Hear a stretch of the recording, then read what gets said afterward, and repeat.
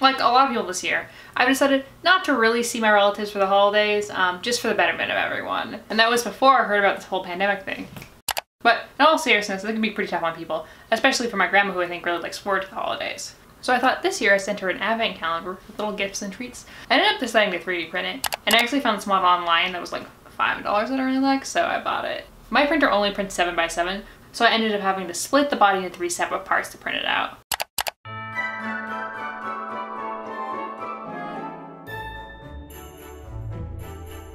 Welcome to my progress so far.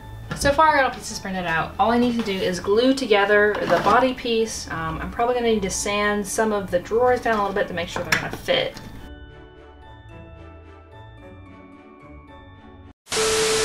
Hello and welcome to Conspiracy Corner. I have a matter I can no longer stay silent on. I can hear you asking, Clarissa, what is that lovely shade of green you used to print out your advent calendar? It's a filament by Prusa called Gentleman's Gray.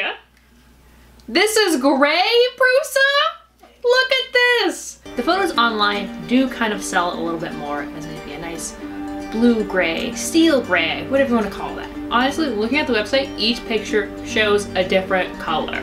Did Prusa mislabel this clearly green filament to be gray?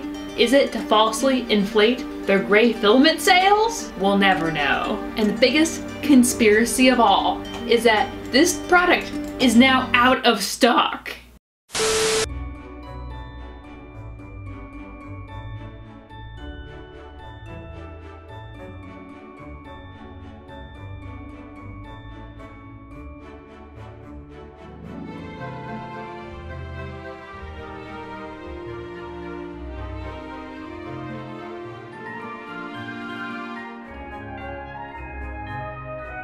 Basically, I have my tree mostly done. I've put candy in about half of them, but I'd like to put some other things in the other ones. The problem is, like, this drawer is so small. What am I gonna put in here? I went to the store to look for stuff, and the only thing I could find that would even been close to fitting in here was this unicorn keychain.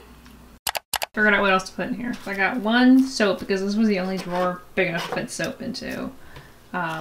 These are donations to some charities she likes. Here's some felt ornaments because I can scrunch them up really small.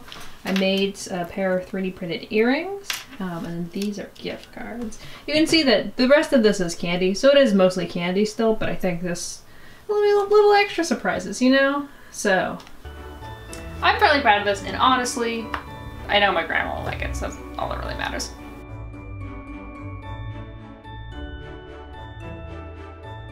And Grandma, if you're watching this, you've spoiled the entire thing. I told you not to watch this. Also, who showed you YouTube?